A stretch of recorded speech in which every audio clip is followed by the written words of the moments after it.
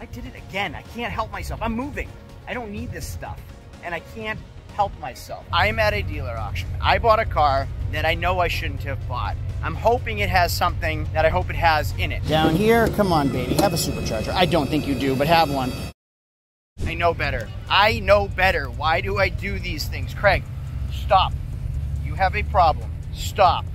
I'm at a dealer auction. I bought a car that I know I shouldn't have bought. I'm hoping it has something that I hope it has in it. Did I say that right? I don't know. Today I'm at a dealer auction. I spent $1,800 on a truck that I'm hoping is supercharged, that I'm hoping is pretty rare, that I know I shouldn't have bought because I'm trying to change and I can't. My name is Craig from Flying Wheels. Let's go check out this car and hope that I didn't make the mistake that I think I did, because I keep repeating the same process over and over and over, which I think is actually the definition of mania, manic, psychotic. I don't know. Let's get going.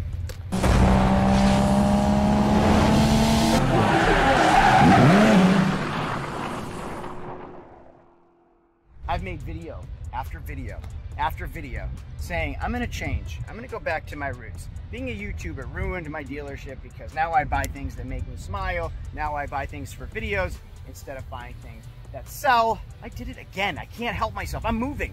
I don't need this stuff and I can't help myself. I love the auctions. I love the hunt. I love buying things. I love the retail therapy of it. And I just like making videos. Just love me, please. Just let me do what I want, the things that make me happy, and then be happy with me. I have a truck that I have an if bid on. If means I'm the high bidder. If I get it, I think I stole it. If it has what I think it has in it. If I don't get it, I'm completely okay with it because I don't need it. I think it has a supercharged 5.4 liter V8. Any guesses? Can you guess down below what I may or may not have bought? Nope, that's not it.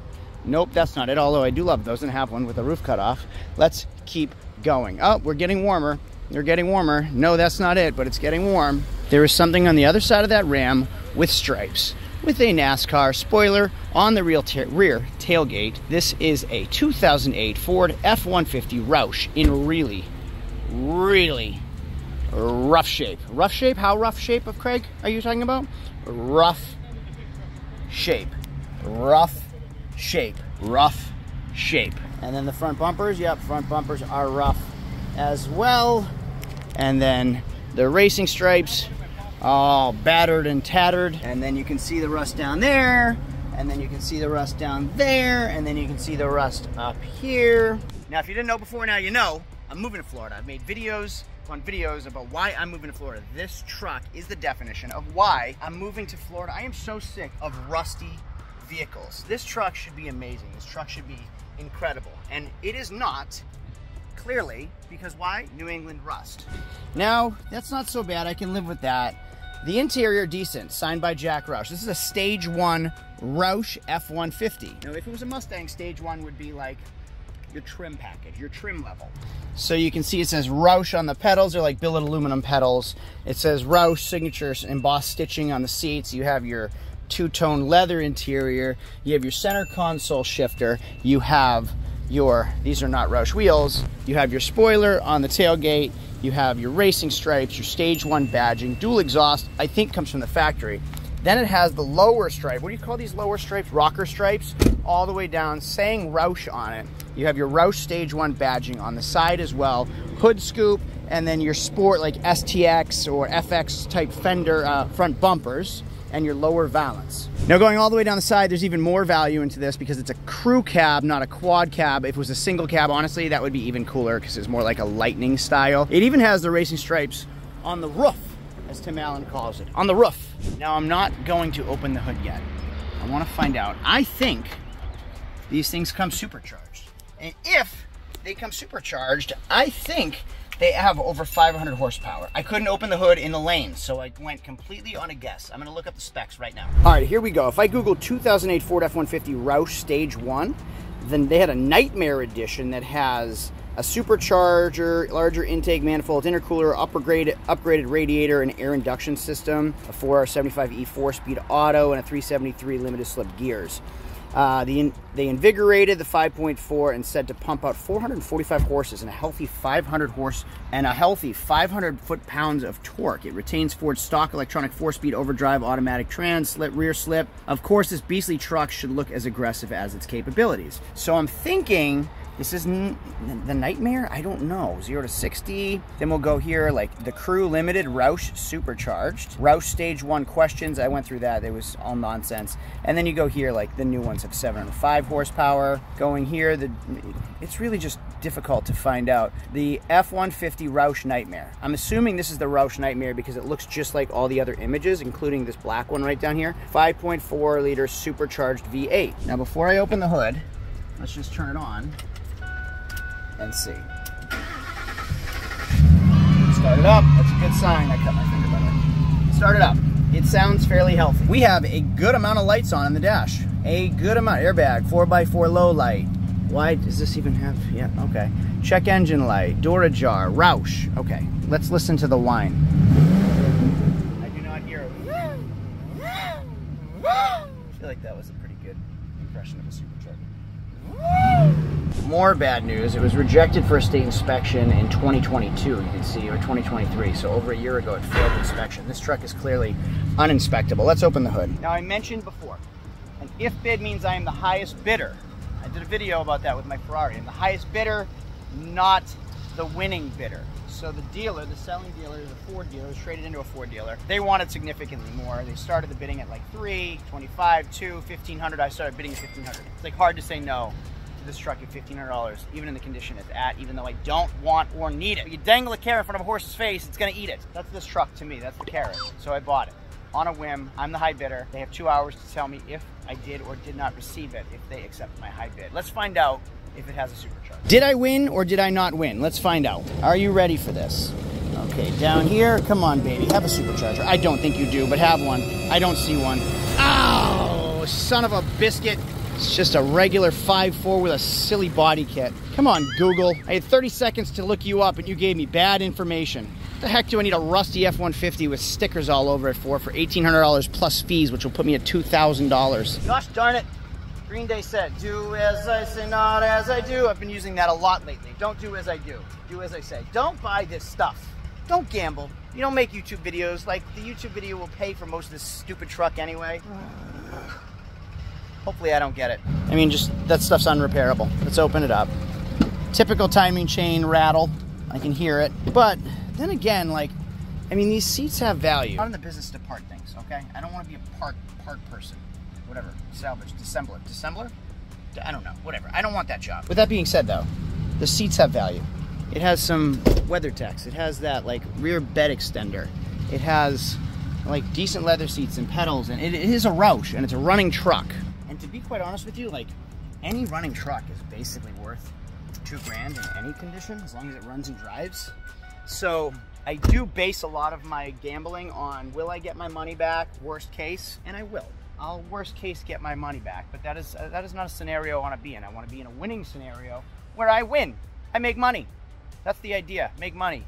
So we're gonna do a little lap around the auction, see what's here, and then we will find out if I did or did not get that, and I'll tell you at the end of this video. They have 2 hours to tell me, so that's why it's gonna be the end of this video. Well, fun fact, I made a video about that Kia. A year ago this month, I bought this Kia at this auction. It was smoking like crazy. I gambled on it. I took it to the dealership. Actually, I registered it because I had to register it because they wouldn't warranty anything unless I owned it. Registered it, paid them to put a new battery in it, $350. The battery died. Their brand new Kia battery died. Cost me $350 waste of a battery. They did injectors. They did a turbo under warranty.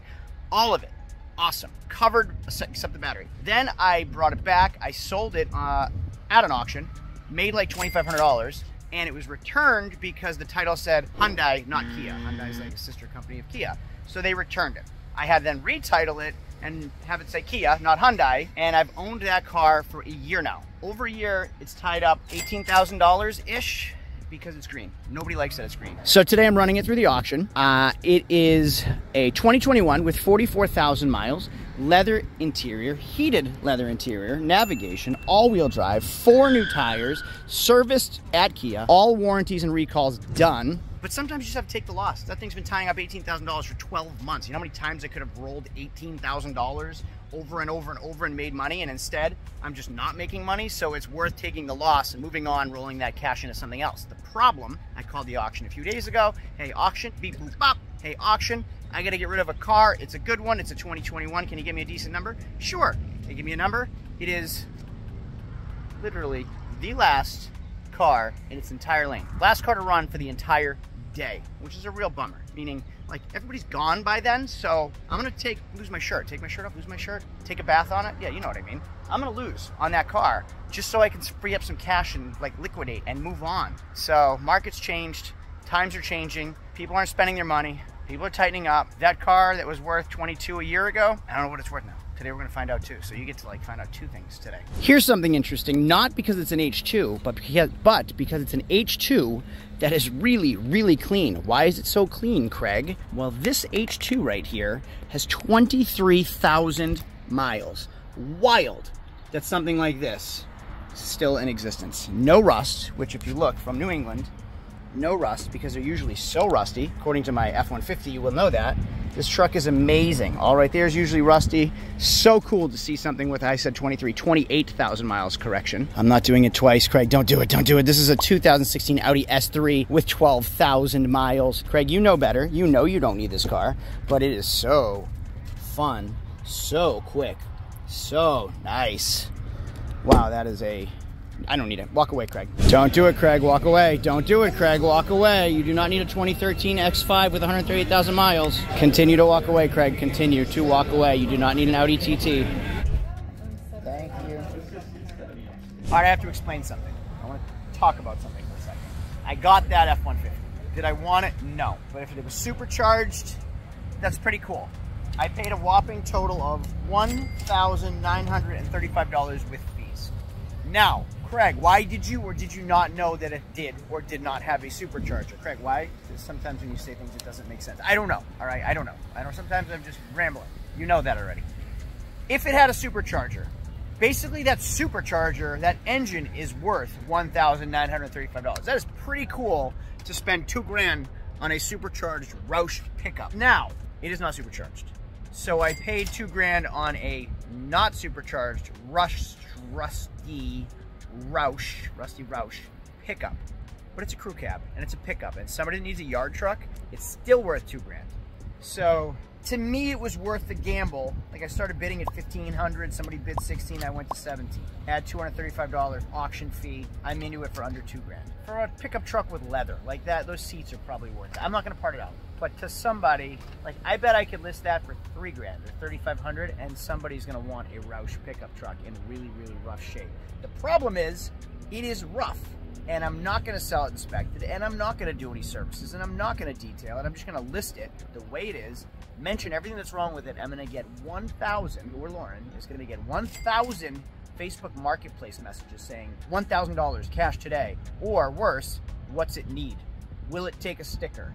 Which, like, over the years has just burned inside of me, that creates instant fury. Inspection stickers here. People go, will it take a sticker? Will it take a sticker? Will it I hate that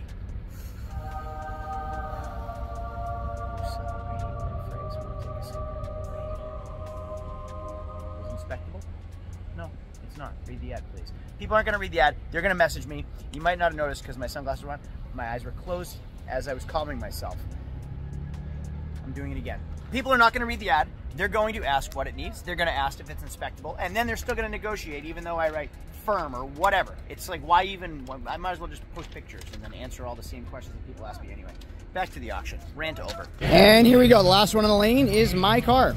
So I own it for, like, I don't know, almost 18. We'll see how we do today. A few minutes later. So here's the problem with running at the end of the day. The Kia just ran through literally no bids. No bids. So no, there's no, look at 3 of the lanes are closed. There's no one around. And unfortunately, the end of the day is when the junk sells, because like the non-reputable cars, or the people that don't run cars regularly, end up running the cars at the very end, because that's when they get their numbers, which is what happened to me. A few moments later. Well, the auction is over. I gotta tell you, I really like this car. And it freaking bums me out that it didn't sell. And it's an indicator of the entire market, which I have a video coming. Like, the market has completely changed. Everybody, not just cars, not just the car business, everyone has throttled back. You may not think it's happening, and yeah, like, there are people that believe that, oh, the economy is up and we're not in a recession and things are good and the stock market is up, and all right, keep pretending.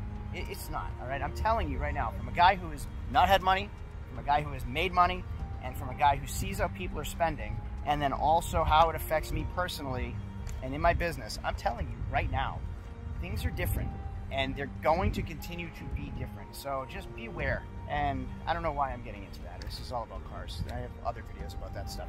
Let's go get this F-150 the heck out of here. The point was that Kia was valuable a year ago, and now it's not worth anything. All right, so that's how things have changed. Let's go check out this F-150 and get it the heck out of here. All right, honestly, in 2008, this thing was cool. Now, I don't know. I burped while I was saying that. I don't know. It's still kind of cool for a beater. Now, if I lived in Florida, this wouldn't be rusty. Granted, the stripes would still be cracked, but it wouldn't be rusty. 4x4 low. Maybe it's just engaged. Let's put it in neutral. We'll turn it to 4x4 low. And now the light shuts off. Well, that's odd. I put it in low and the light shuts off. Put it in high. Okay. High. High. Oh, high. Okay, we're in high. Turn it off. Ah, yeah. The light is off. Check engine light is not flashing, which is a good sign. But we have a tire pressure light, and even the airbag light shut off. So we only have a check engine light on, which is getting better. Does the radio work? No radio. Wait. Usually just a screen that fades out. Yeah, there's something there. So we'll do FM. Hey, yo, hello. Oh, I love this song. Some George Thorogood. I love me some George Thorogood. Is the AC cold?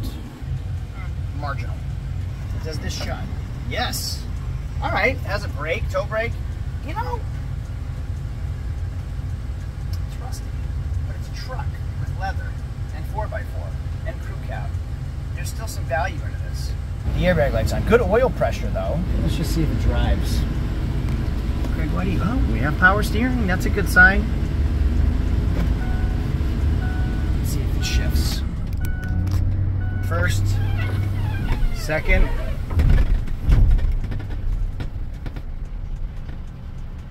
How's Robert De Niro? No, I can see myself and how bad that impression is, so no, I can't. No, forget it, I'm not even gonna try.